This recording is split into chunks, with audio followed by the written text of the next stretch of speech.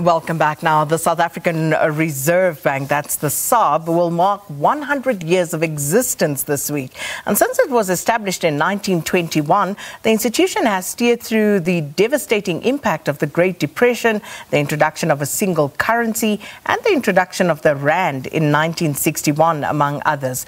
Now, to mark this milestone, the bank will launch a commemorative coin later this week. But to just help us reflect and understand the history and, of course, function of the South African Reserve Bank, as well as talk about the commemorative coin that will be launched, we're joined by Pradeep Maharaj, who is the Chief Executive responsible for currency management at the South African Reserve Bank, as well as Honey Mamabolo, who is the Managing Director at the South African Mint. Thank you so much to both Pradeep and Honey for joining us. Welcome to Morning Live.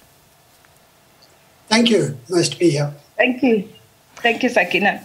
Thanks for having us. Pradeep, let me start with you, just in terms of, taking us through the history of the Central Bank of South Africa, and also explaining to lay South Africans what exactly the Reserve Bank does.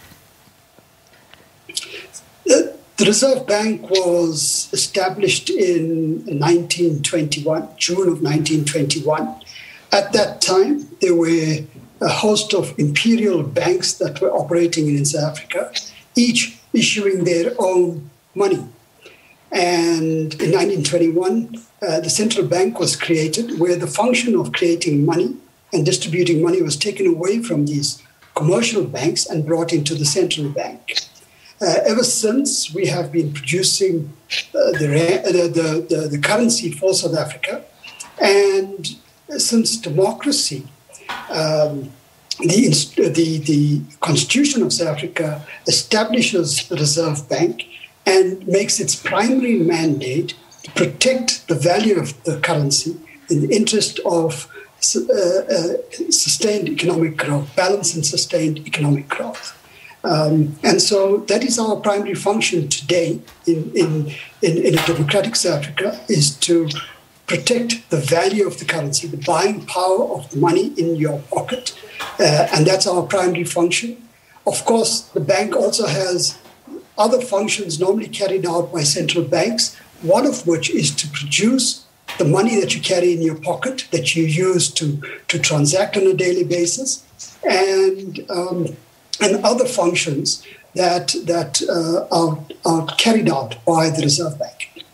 And, and I'm glad you explained that, because very often we wonder about how the Reserve Bank services actually translate to normal South Africans. What is it that a normal South African can latch onto and say, okay, when we talk about the Reserve Bank, this is what the institution does. And also questions around the independence of the bank, those always come up, Pradeep. Please tell us more about that and how it is structured at the moment. Again, we are very, very fortunate in South Africa that we have such a powerful document as the Constitution. And we had very learned men and women who crafted that in their wisdom. Firstly, they created the Reserve Bank. Thereafter, they went on to, in the Constitution, guarantee its independence. And so we're one of the few central banks whose independence is guaranteed in the Constitution. The Constitution asks us as a central bank to carry out our functions without fear or favor. Those are the words used in the Constitution. And so, that is now used as a standard for other central banks elsewhere in the world, where the independence of the central bank is paramount to it performing its role in society. And I'll come back to talk a little bit more about that and, some of the comments around the South African Reserve Bank and where it is currently. But, Honey, I want to bring you into the conversation just to tell us a little bit more about the commemorative coin, which is set to be launched later this week, marking the centenary of the Reserve Bank.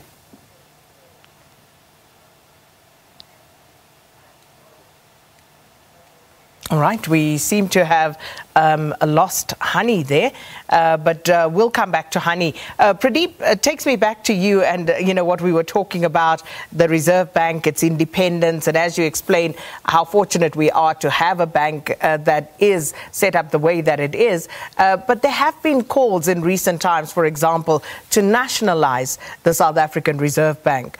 What sort of impact would nationalization, for example, have if we were to go that route as a country? We must not conflate the issue of the independence of the central bank with the ownership of the central bank.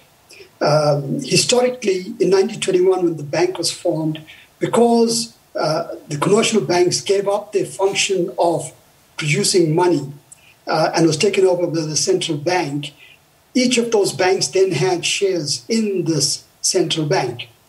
And that's where the shareholding in the central bank dates back to.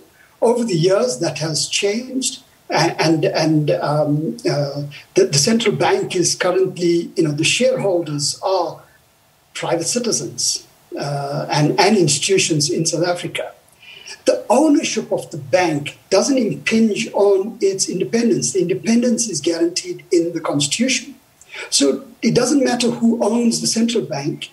None of the shareholders have any rights related to the core activity of the bank, core mandate of the bank, which is to manage, to protect the value of the currency in the interest of balanced and sustained economic growth. And that they must carry out without fear or favor. So it doesn't really matter who owns the bank. And that is why, as a central bank, the governor has gone on record as saying that, we leave the ownership issues and the private, the nationalization of the bank to the politicians to deal with. We will continue with our core mandate, which is protect the value of the currency in interest of balanced, sustained growth. And we will do that without fear or favor, because that's what the Constitution requires of us. And just going forward in terms of the Reserve Bank and the role that it plays, is there anything that you would say, Pradeep, that could be improved upon, that the Reserve Bank could do that could benefit South Africans in the long term? The Reserve Bank has a proud history of 100 years this week of serving South Africans with distinction. We are regarded as one of the leading central banks in the world, and we are very proud of that tradition and the heritage that we have and the reputation that we have. We strive to carry out all of our functions to the best of our abilities, and excellence is at the core of our being as central bankers. Everything we do, we want to excel at it. Is there room to continue to improve? Absolutely. We are responsible for the currency function in the bank, Honey and myself and two other colleagues. And in that regard, we're continuously looking at ways in which we can improve the design of our banknotes and coins, the distribution of our banknotes and coins, the storage, and ultimately making sure that you, as a citizen of this country, as somebody who's living in this country who has to use the rands, fully trust it, that the quality and the integrity is of the highest standard. Now, we continuously looking at ways of improving that and making it better.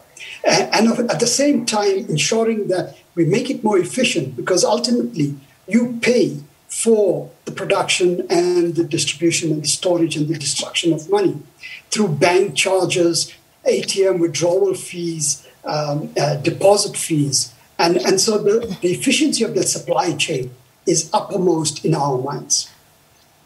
And if you just look at South Africa as a developmental state, Pradeep, in this 100-year history of the South African Reserve Bank, has it adapted to actually make sure that it actually is at the center of, trying to accommodate that developmental mandate that the state has? Our current governor and our previous governors since democracy have been strong proponents of the mandate of the bank and protecting the mandate of the bank. Because if we do that well, we create a solid foundation for the South African economy to operate. Clearly, we're not the only actor in it. We're only responsible for monetary policy, which is protecting the value of the currency. And we are responsible for financial stability. We're responsible for running the national payment system and managing exchange controls on behalf of the Treasury. But our primary mandate is protecting the value of the currency. And in doing that, we ensure that inflation is managed, that then allows an element of macroeconomic stability for South Africa to then achieve its economic goals. We are not the only player, and we're not responsible for all other elements of the functioning of the economy. And so we need to focus on our mandate to ensure that we do that well, because when we do that well, we're making sure that at least we are contributing to this economic trajectory of this country. I believe we have Honey back with us. Honey, if I can just quickly speak to you about the commemorative coin, and if you could just tell us about it, and, it's set to be launched this week. What more can you tell us? Thank you, Sakina. I think first, before I speak of the commemorative coin, is just to share the role of commemorative coins in any economy or as part of minting industry. It's mainly to remember historical events in a country and also people of significance.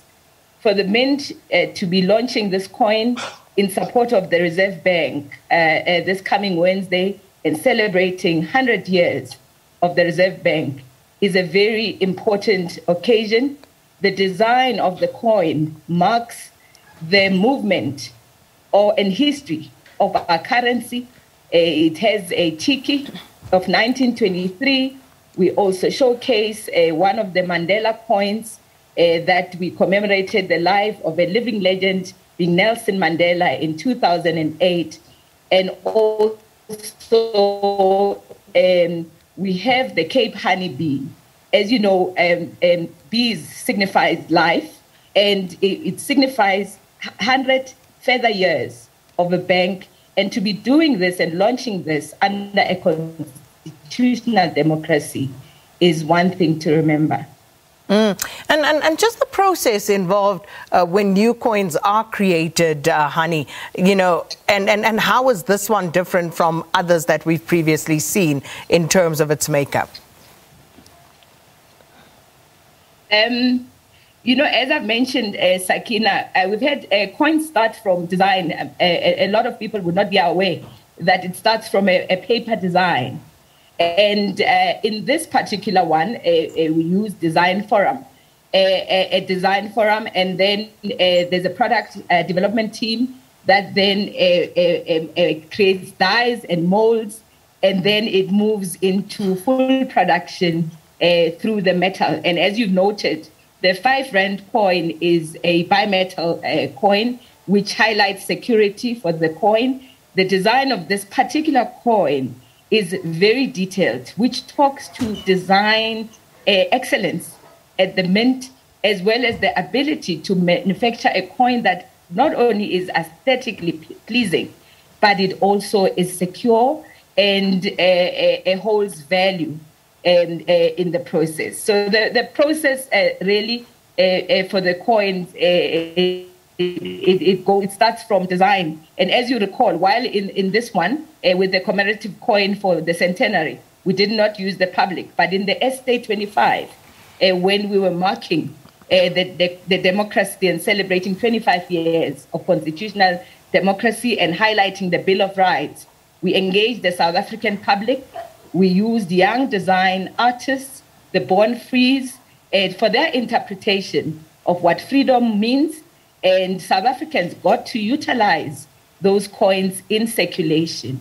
I think while I'm here and talking about the coin itself, which I can't wait to use and hold in my hand, it's to emphasize that beautiful as the coin is, excellently designed, the value thereof is the face value of a 5 rand that stores the value, and you can exchange that for goods. It holds no value higher than that. And just finally, how many of these will be minted, or will this form part of our normal range of 5 rand coins?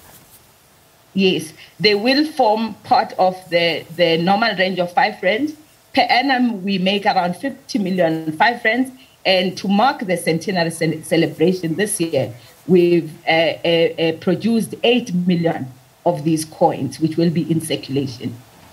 Well, thank you so much, both Pradeep Maharaj, Chief Executive responsible for currency management at the South African Reserve Bank, and Honey Mamabolo, who is the Managing Director at the SA Mint, talking to us about the commemorative coin and, of course, the role of the South African Reserve Bank, among other things, as the central bank commemorates their centenary this week. And we'll have more interactions around this particular matter throughout the week. And I think the Reserve Bank governor will, Wednesday is it? I'm not too sure. I'll have to check it again. But obviously there will be some bigger commemoration event later on in the week regarding the centenary celebration of the South African Reserve Bank. We're going to take a quick break, then we'll have your headline news. Professor Tulio de Oliveira will be speaking to us in the next half hour as we unpack the latest regarding COVID-19. Please stay with us.